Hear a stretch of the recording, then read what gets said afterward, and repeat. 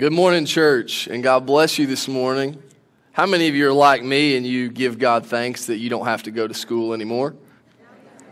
Amen. On this graduation Sunday, I want to welcome you, and I'm so excited to get to share several things with you today. One, we get to share the Word together, and we have a great time of food and fellowship prepared after the service. We hope everybody can stick around for our time of just hanging out and getting to break bread together. We've got plenty for everybody, as Pastor What's-His-Name said, and we would just, even if you didn't bring anything and you just now are hearing about it, please know that you're invited, and we'll meet together in the fellowship hall right after service. One thing that I wanted to do before we do anything else is to acknowledge and honor those that are graduating. You'll see their names on the screen, and I want to ask those that are graduating today, if you would, to join me quickly, and my wife Victoria. She's not graduating, I just need her help, but would those graduating join me on the stage, and would y'all make them welcome with a round of applause?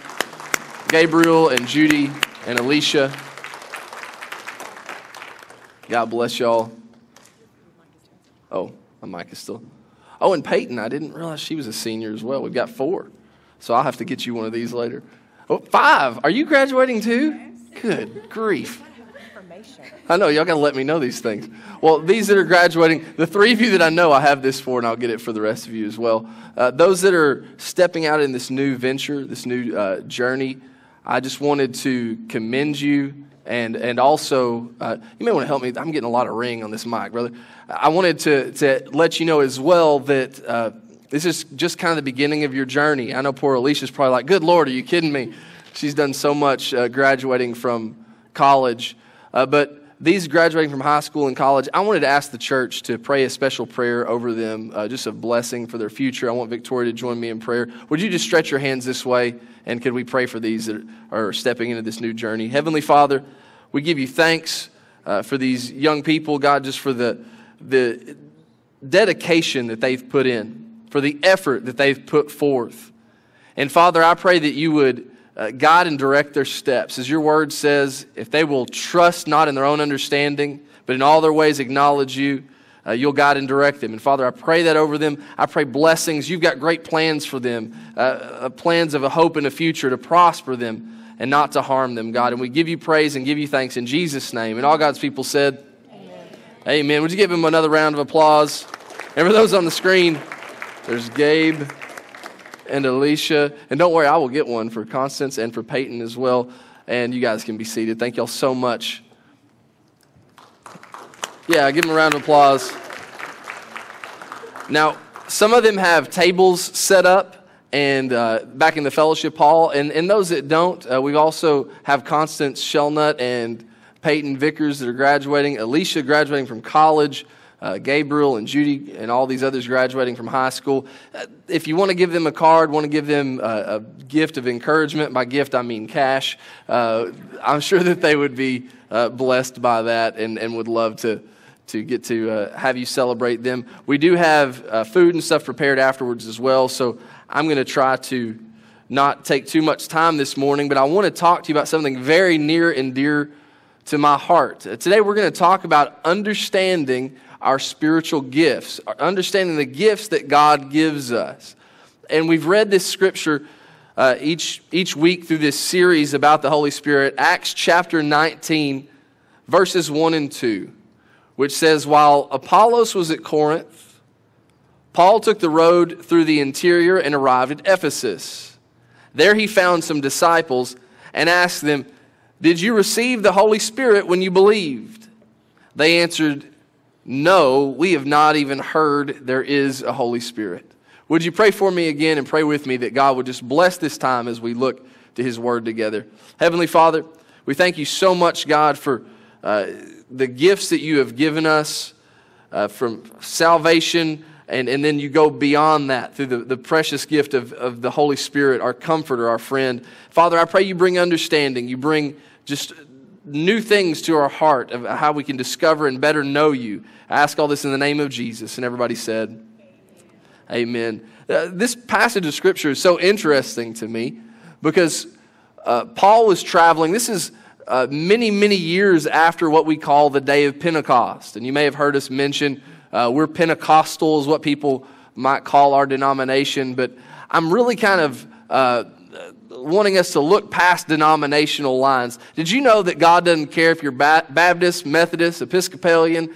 Well, maybe Episcopalian, I don't know. But he doesn't care what your background is. He cares about where your heart is. He cares about, are you truly a follower of Jesus Christ? And are you truly the temple of the Holy Spirit? Those are what matters. He's not going to care what membership you've signed up for unless your name is written on the Lamb's Book of Life. And so we look at this story, and there's a man named Apollos who's going towards Corinth, which Paul writes letters to there, the book of Corinthians, 1st and 2nd Corinthians. And Paul is on his way to Ephesus, which is his letter there, is where we get the book of Ephesians.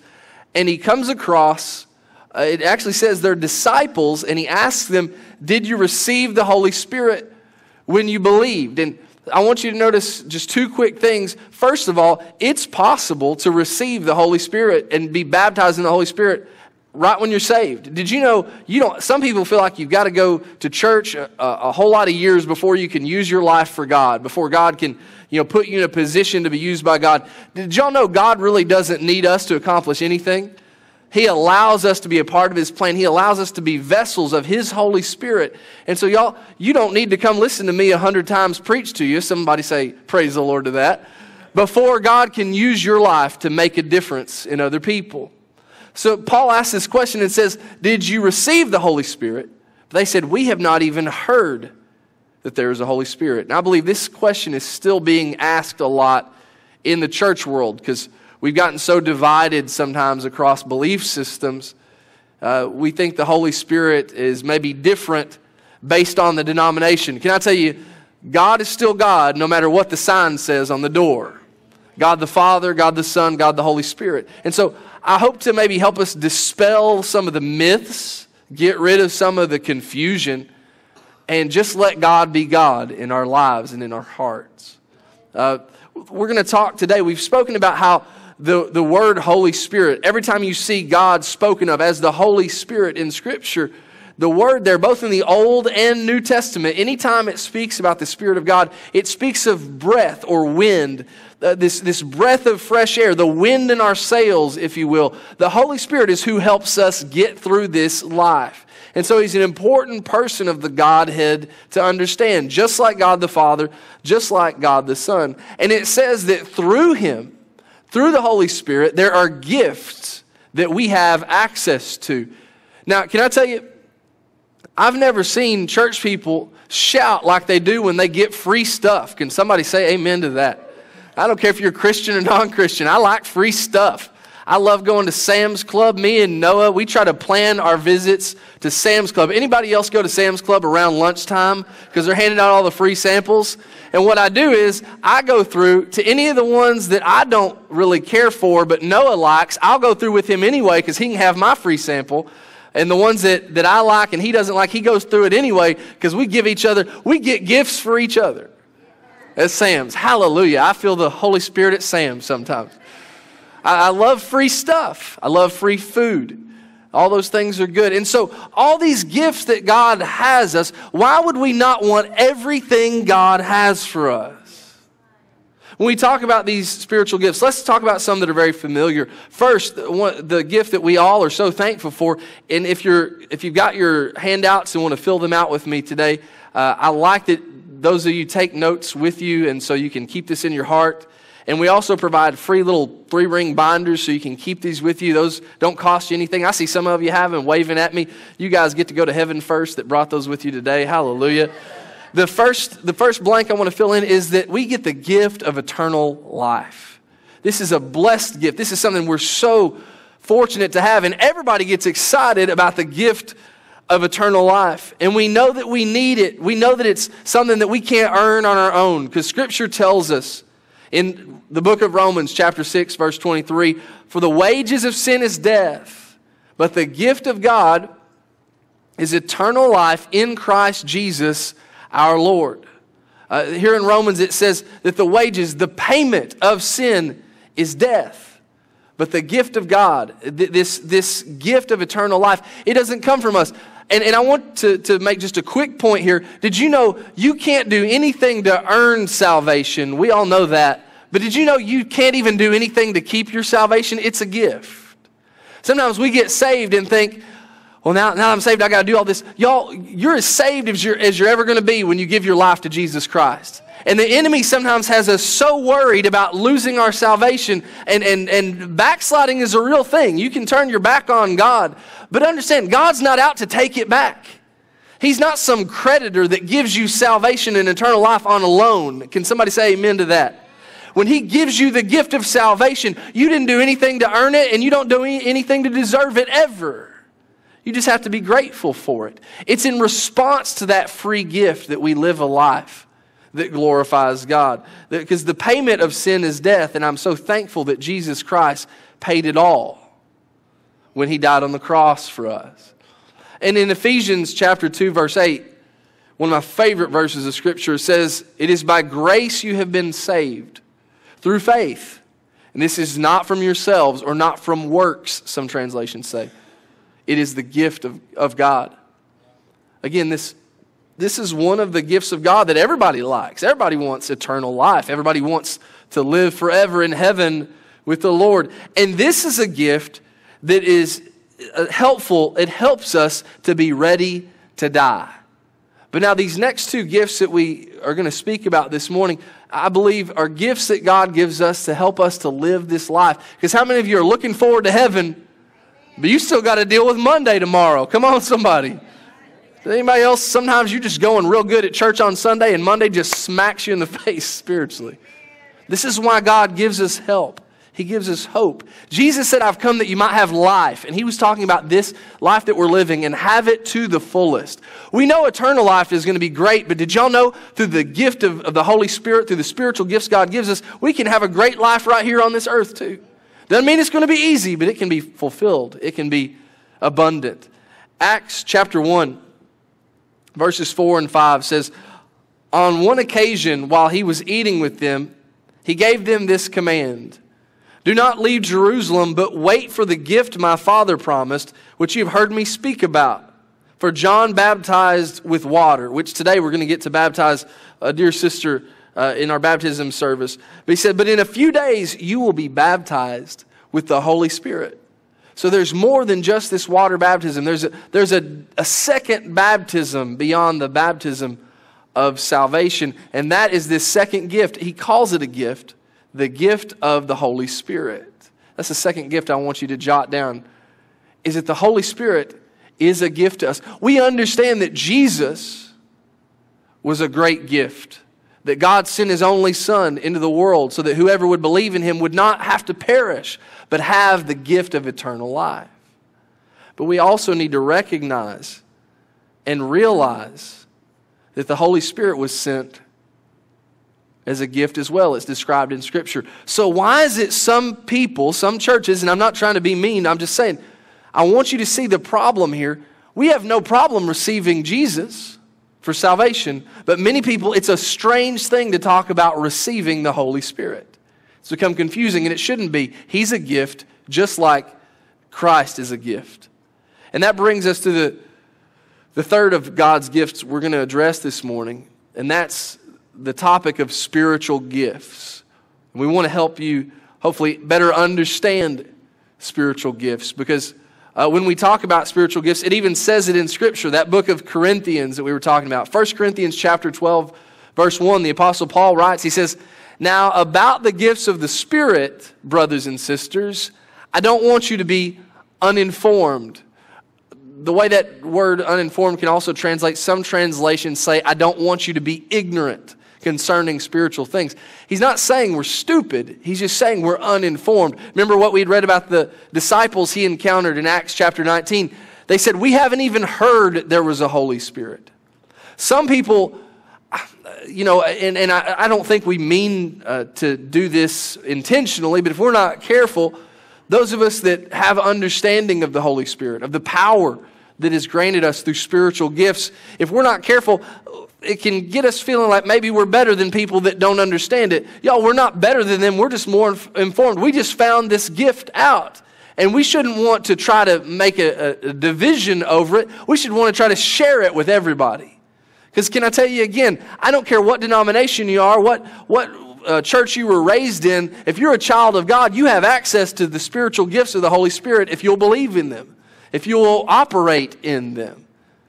And the enemy wants us to get all bogged down in theology and smart talking, and we get where we think we're so smart that we miss important things that the Lord gives us.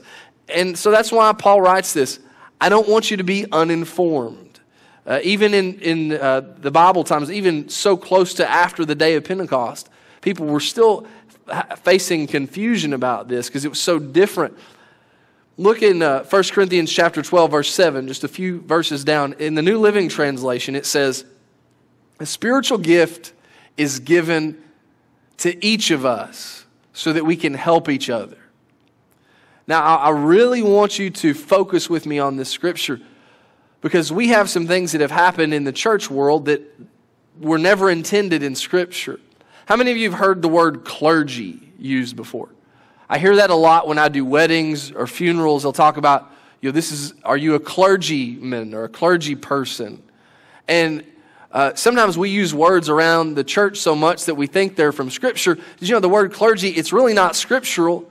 It came about not long after the early church kind of had its movement and it's just was changing the world. The day of Pentecost had happened. People were going out and getting saved and seeing their friends saved. But then stuff started to revert back. We're creatures of habit. Humans are. And in the Old Testament, there was always the priests that people would go to and take their animals to be sacrificed. And somebody always did that for them. And after a while, after the excitement started to die down, people got to going back to the same old things. And we invented these terms like clergy. And what clergy means is, a minister. Literally what it means is a person who reads. A clergy, that's all they mean, is one who reads. So if you read, you're a clergy. But again, remember, way back when, there was a time where in the church world, they thought only ministers could read the Bible. And then they had to tell everybody else, interpret it. Y'all, if you're waiting on a human to interpret the Scripture for you, can I tell you, we all need the guiding of the Holy Spirit. That's how cults are formed. That's how people get in a big mess, is when they listen to a human over the Holy Spirit, who is God. You need God to be able to speak to you directly. That's how this is designed to happen. Jesus didn't come to the earth for you to look to somebody else other than Jesus. And so this term clergy, it also came with another term for those that are not clergy. Has everyone ever heard of the word laity or layman? That's what we use a lot of times for church people. We'll call them the laity or the layman, a lay member. And sadly, some people, they think that's all they have to do is just lay around and wait for Jesus to come back. Hallelujah. And I know y'all aren't like that, but there are people that really they think all I got to do is come listen to this guy talk, maybe put some money in every now and then, and I'm on my way to heaven. Understand what the term follower of Jesus means. Jesus did a whole lot more than just go to the temple and pray. Everywhere he went about doing good, healing all those who were being oppressed by the devil. That's what the Scripture says. He would look out and look for those who were having social injustices done to them, like the woman at the well, the Gentiles. He reached beyond social boundaries and racial bigotry. He reached out to the hurting, the lepers, the people that everybody else had given up on. Jesus was there to minister to them. He reached out to the tax collectors, people that everybody else hated and despised. He reached out to people who were doctors, and like Luke, the disciple. He reached out to lowly fishermen, cussing sailors like the Apostle Peter. He reached out to everybody. He was everywhere he went, he was doing God's work. He did a whole lot more than just coming to a church service. He wasn't laity. He was goity. In case you didn't know, I just made that up off the top of my head. So when we talk about these spiritual gifts, look at this scripture. It says a spiritual gift is given to each of us. Did you know you're just as called as I am to be a minister of the gospel? And a preacher, really all we're supposed to do in Scripture is equip the saints for ministry. Not equip the saints to come hear my ministry. Because y'all, I'm going to leave you short-handed every time if all you're doing is trying to follow me. We need to be following Jesus. Can somebody say amen? And so you have a calling. You have special spiritual gifts that are given. And in scriptures, there's the fruit of the Spirit. Then there's the gifts of the Spirit. There's 9 gifts of the Spirit listed in one place in scripture. But if you look all throughout the Old Testament, you can account for really 27 and maybe even more, depending on how you want to look at it. And I don't think scripturally, personally, I don't believe, and I've heard other ministers say this, and the more I'm studying, the more I agree with it, I don't think there is an exhaustive list of spiritual gifts in Scripture. In fact, it's left kind of open-ended, because you know what it means? It means that God will give us whatever we need whenever we need it. Come on, somebody. A spiritual gift, it's kind of like an airbag in your car, okay? You hope you never have to use it, but you're really grateful for it when you get into an accident, and you've got that to help save your life. And that's what we have, these spiritual gifts that we have access to. You may not even remember it's there sometimes, but when you need it, it can be there in an instant, because it's a gift of the Spirit. It's not of you. It's not your talent. It's not your ability. I can tell you personally that I believe in the empowerment of the Holy Spirit, because I've said this before. I remember being so shy, and so I had such a difficult time talking to people that I would turn red-faced whenever I talked to people. I didn't like to speak in front of my class at school. I would beg my parents not to have to go into the gas station when you had to pay cash for gas back then. I didn't like to speak to the gas station attendant because they were a stranger, and it just made me really, really uncomfortable. Y'all, now, because of the Holy Spirit, you can't shut me up. Come on, somebody.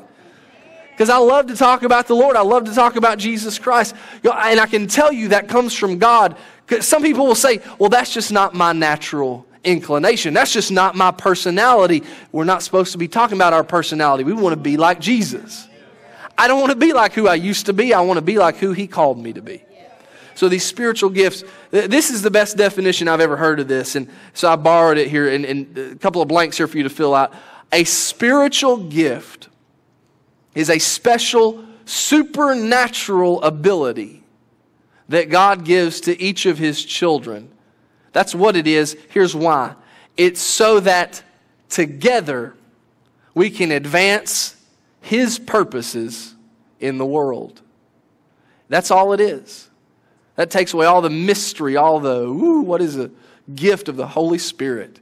Can I tell you, it doesn't make you kooky, it doesn't make you crazy, it makes you Christ-like to operate in the gifts of the Spirit. Jesus did. It says all the time, He was led by the Spirit. He was empowered by the Spirit. As the Spirit moved Him, as the Spirit flowed through Him. It describes this time and time again through Jesus. If you want to be like Jesus, you need the Holy Spirit in your life. And it's such an awesome thing. So let's talk about how to better understand this supernatural ability. Again, so we can do what God has called us to do, which is together advance His purposes in the world. Understanding our spiritual gifts, it can be a process.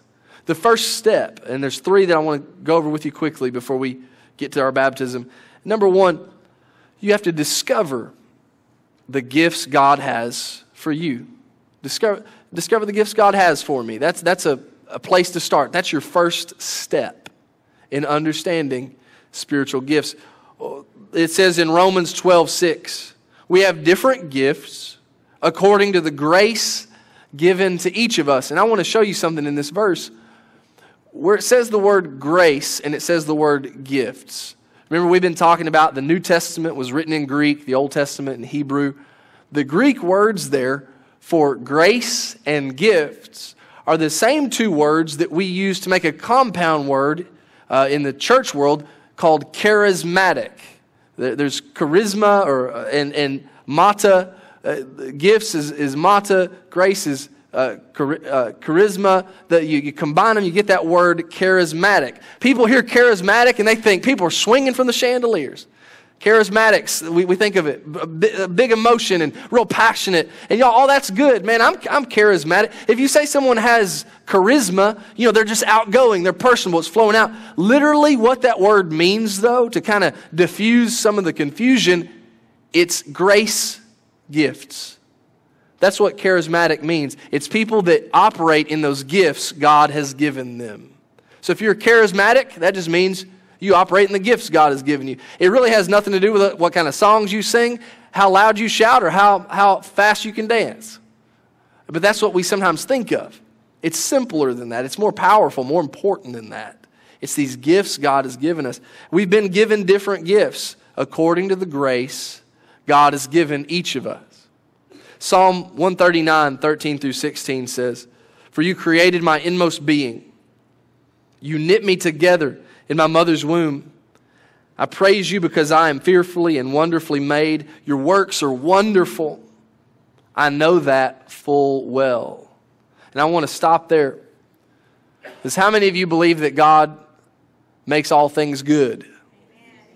Now, I'm going to ask you that again. If you really believe that God makes everything good, because that's what he did even at creation. In the creation story in Genesis, he'd look at every day after he'd create things, he'd look at it and said, it is what? Good. Why do we have such a hard time believing that we are made in God's image, that God made us, but we think we're too big of a mess or too big of a mistake or have too many faults or failures that God can call us good? Can I tell you, when it says, I praise you that I'm fearfully and wonderfully made, your works are wonderful, I know that full well, you are God's handiwork. You're the greatest thing he's ever made. It says we're the epitome of his creation, yet people struggle with that. Sometimes we will have such a great image of God, but such a low self-esteem, such a low image of ourselves. We only see the bad that we've done and not the handiwork of God in our lives. Now, ladies, y'all, just most often, ladies struggle with this even in the natural realm. You know, ladies wear makeup and they'll dye their hair more often than guys do, because guys, a lot of times, ladies look in the mirror, and it's so funny because I'll see, like my wife, she'll think, this just doesn't look good, or I need to do this, that, or the other. And I think she's the most beautiful lady in the world, and she doesn't seem to see that. Now, I'll see some guys, especially, I'll be working out in the gym, and I'll watch these guys, man, they just look like they crawled out of bed and just rolled over, in something dead, and they're posing in front of the mirror in the gym, looking at themselves. Guys don't have as big an issue with this sometimes. But can I tell you, guys, we do have a lot of times issues, not so much with how we look, but we get down on ourselves, what we're capable of. We have low self-esteem. We have low respect for ourselves. Whatever it might be, we are all fearfully and wonderfully made because God made us and his works are wonderful.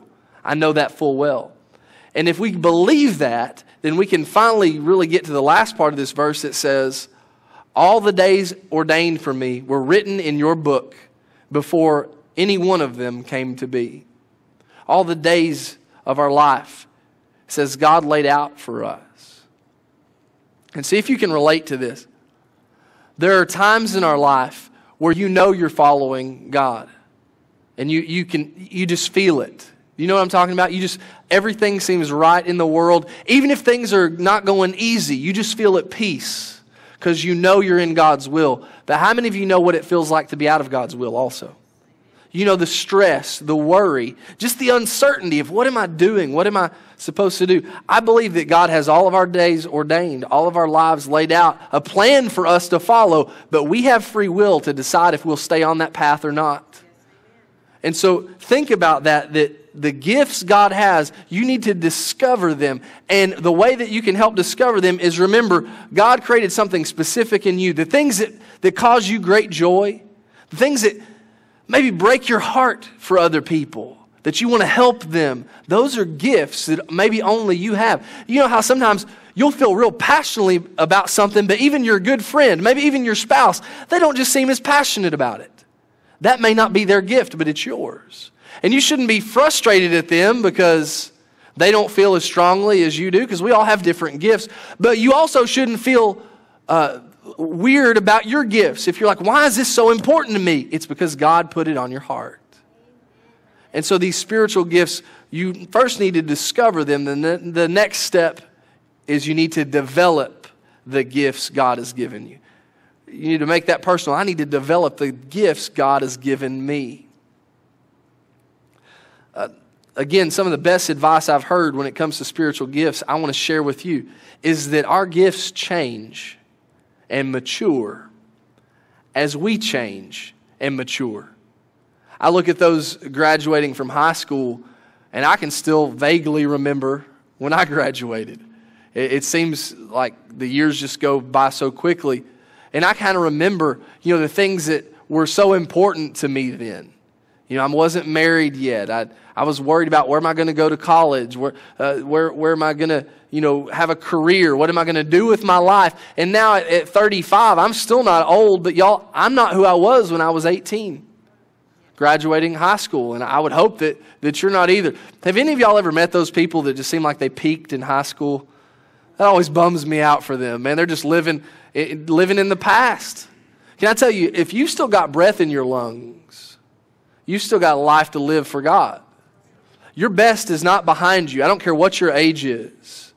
You still have things, gifts that God has given you. They may be different than when you were younger, and that's okay. Your gifts change and mature as you do as well. You see the world differently. You look at your life differently, and God can use your giftings differently. 1 Corinthians 14:1 says, "Follow the way of love and eagerly desire gifts of the Spirit." This even means desiring gifts that you don't have yet. Did you know sometimes we'll say, well, that person has a gift of healing, or that person has a gift of faith, or this person has a gift of prophecy, whatever gifting. Like I said, there's 27 or so mentioned in the New Testament, and we like to put that with the person. Well, always remember, those gifts come from who? The Holy Spirit. They don't belong to that person. And if you have the Holy Spirit in you, you have access to that same anointing, that same power, that same gift that person has. You may just not be in a place in your life that you need it. But when you need it, it'll be there if you're filled with the Holy Spirit. Again, that's why this is so important. And 2 Timothy 1:6 teaches such a powerful truth. "For this reason, I remind you to fan into flame the gift of God which is in you." And I want you to notice something about this. The gift of eternal life, we don't do anything to deserve it, nothing to earn it. The gifts of the Spirit, we don't do anything with initially. They're a gift. They're free just like salvation. But all throughout Scripture, there's something different. Once you get saved, you're just saved because of the blood of Jesus. Can somebody say amen for the blood of Jesus Christ? It washes away all of our sins. You don't have to earn. You don't have to scrub those sins off yourself. Jesus does all of that. The gifts of the Spirit, though, are more involved than that. They're different. This is why I think there's confusion here. Because Jesus is the one who gives us the gift of salvation. God gives us the gifts of the Spirit, but we have to walk in them and operate in them and allow them. It says that the Spirit is subject to the prophet or the person using those gifts. That's why here there's scriptures all like this that say like fan into flame. There's described stuff that we do. Again, we're not the one who that started the spark or got the coal going that was the fire of God in our life. But how many of you know sometimes you don't feel like serving God, but you know you need to serve Him anyway? Sometimes you don't feel encouraged in the Lord and you just need to turn on some worship music, or you need to just get alone with God and get in a place in His presence where that fire just kind of comes back. You know God's there. It's not that you don't believe in God. It's just you've been kind of worn down. You become weary by life. The Bible says don't become weary in well-doing. Just keep that flame alive. Keep that fire alive. It's just like in a relationship with one another. In your marriage, there's sometimes things you have to do to show your spouse that I still love you. I know that we've been married a long time, but the fire's still there. It just maybe it isn't burning as brightly right now as it should be. And you've got to rekindle that fire. It's the same thing in our relationship with God. And so knowing that we have gifts to discover that they're for you, they're in your life, and then that you need to develop them, that brings us to the third and final step that many people never really get to. And that is you need to use the gifts God has given you.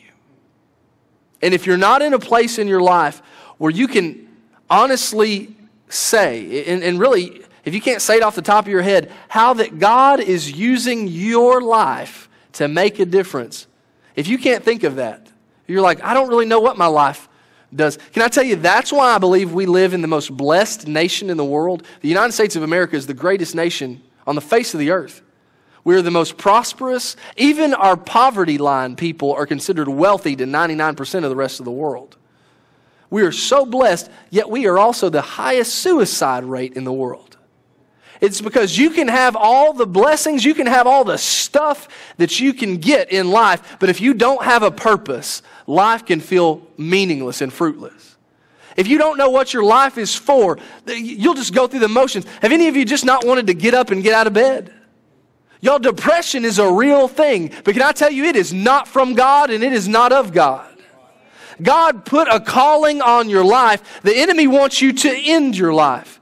And I've been hearing several people this week that are struggling, dealing with the spirit of suicide, dealing with the spirit of just giving up. And y'all, that is not the Spirit of God. And can I tell you why a lot of people deal with that and they feel like their life is useless is because they are not using their life. They're not using the gifts God has given them, so they feel like they have no purpose. They're listening to the lie of the enemy instead of discovering and developing the life that God has given them. Don't listen to the lies of the devil. Live that life that Jesus died for you to have. Amen. He would not give his life for you for your life to be worthless and meaningless. Somebody needs to say amen to that. So finally, if the worship team would come up, and they're going to lead us in that final song again about this, the Spirit of the living God, as we get ready for baptism. And Peyton, if you want to go ahead and be getting ready at this time. I want you to know that our church exists for a simple reason. We got a simple plan, a simple purpose here. We want people to get to the point that they're doing this, that they use the gifts God has given them. Because y'all, the church is about more than a preacher or a pastoral team or a worship team or grow group leaders, small group leaders, whatever. Every single person in the body of Christ, listen to this, is just as important as every other person. We like to put people up a little bit higher. I stand up here and stand here in this fancy suit. Can I tell you, I'm a child of God, but so are you. And you have just as much purpose, you have just as much meaning to your life as I do or anybody else does. And you need to walk in that victory. Never hold your head down. Never feel like anybody's better than you. Because can I tell you what? If you have Jesus Christ in you, you've got access to the best there is, the best there was, and the best there ever will be. You house the greatest being. You are the temple of the Holy Spirit. You are precious in the eyes of God. So precious that Jesus died for your very life. And so we've got a specific plan here. You'll see it on banners. You'll see it on our worship guides. 4 simple phrases that I hope you'll remember. I hope you hear it so much you kind of get tired of it, just because that's when people really start to get things, is when they hear it so much. It's commonplace to them. We want to make sure everybody in the world, is what our desire is, knows God. And I put this in your notes today, that we want you to know God and know that you're saved. Know that you have that gift of eternal life. We also want you to find freedom. There may be some of you in here today that you're bound. Yes, you're saved. But just like high school graduates, at graduation, even though you've got 12 years of knowledge and learning from high school on down, how many of you, when you graduated, you still weren't really sure what to do with your life? You've still got stuff growing to do and stuff you've got to figure out, fears and things to face. Many of us, when we get saved, we still are battling temptations. We're battling old habits. That's why I'm so thankful for ministries like Celebrate Recovery and things we're developing. This fall, we're going to have a course called Freedom that I pray every single church member will go through. Because even if you found freedom from your life, you may not know how best to help other people get the deliverance they need through God. We don't want you just to know God and not know real freedom in life. So we want you to find freedom. It's only when you've done that you can take that next step and really discover your purpose. See, if you're still bound, if you're still blinded by your old sins, you still think of yourself as that broken down, messed up person, you're not going to understand what you're capable of. You're not going to understand the potential you have. And once you get to that step where you discover your purpose, this is what Growth Track really helps. You hear us talking about Growth Track. It's more than just a class. We take a spiritual giftings test. We take a personality test, all designed to help you see you don't need to be somebody else. You just need to be who God's called you to be. And y'all, we need you. The body of Christ needs you. You know why there's so many lost people out in this world, even though we got so many churches? It's because there's very few people in those churches, percentage-wise, actually ministering day in, day out. They leave it up to the clergy, those that read. Whoop-de-doo. We need less laity and more goity. Going into all the world, preaching the gospel. Everywhere you go, when you step in the workplace, you're a minister of the gospel. In your family, y'all, we should be ministering to our family first, and sometimes that's the place that we forget about it the most. Discover that purpose God has for you so that you can use your life to make a difference. And as we get ready to baptize this young lady, I'm so excited about those that make a decision for Christ. Because the Bible says whenever we're in Christ, we're a new creation. The old is gone. The new has come. And you need to quit thinking, I was created to be a sinner. That's a lie. People think, well, I'm just going to keep sinning because I've always sinned. Where does God say that in His Word? That's human fear. That's human. That's us thinking we're only capable of what humans are capable of. Y'all, through the blood of Jesus Christ, all of our sins are washed clean. Does anybody believe that? There's none left. There is no sin that the blood of Jesus cannot cover. I don't care what you did 50 years ago or 5 minutes ago. The blood of Jesus is strong enough and powerful enough to wipe away every blemish, every spot. So quit thinking you're badder than Jesus is good. Jesus is gooder than you are badder. Amen. So once you get that straight, then understand, well, I don't have any gifts. I don't have any abilities. What can I do with my life?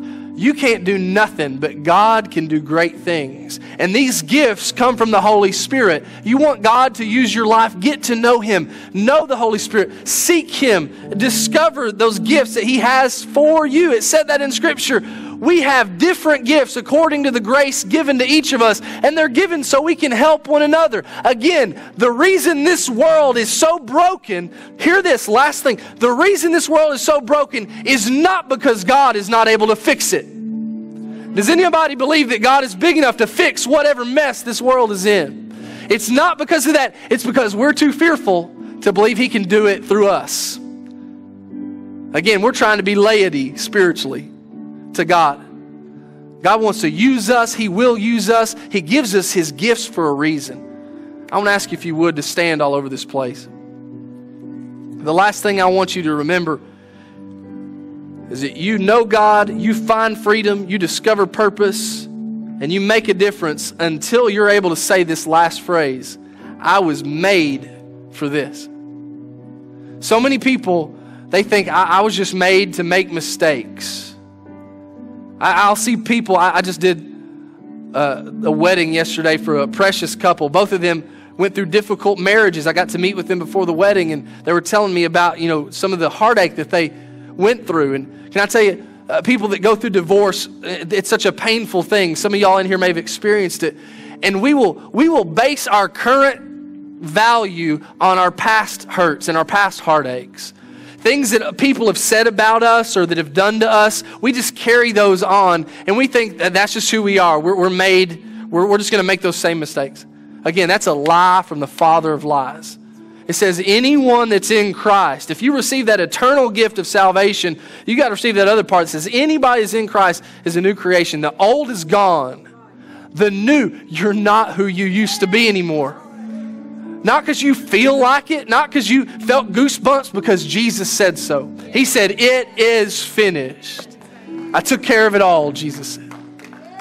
I want to ask you to bow your heads, bow your hearts all over this place. And if you have been struggling in your heart to believe this truth, if you've been dealing with, really knowing God, you've been so caught up in how bad you've been, you haven't really been able to just give your life to the Lord fully. Your first step may just be to say, God, I just need you. I need to know that you really do forgive me of everything. I need to know you're not out to get me, but you're out to get me free, to help me find a purpose and to make a difference with my life. If that's you and you want to commit your life to the Lord this morning, would you raise your hand just right where you're at? I believe there's several of you. Yeah, anybody else? Praise God. Anyone else? I'm just going to give you a second. I want to pray with you. Don't be embarrassed. Anyone else quickly? Hallelujah. Thank you for your boldness. I want to pray over you, and we're about to baptize this sister who's given her life to the Lord.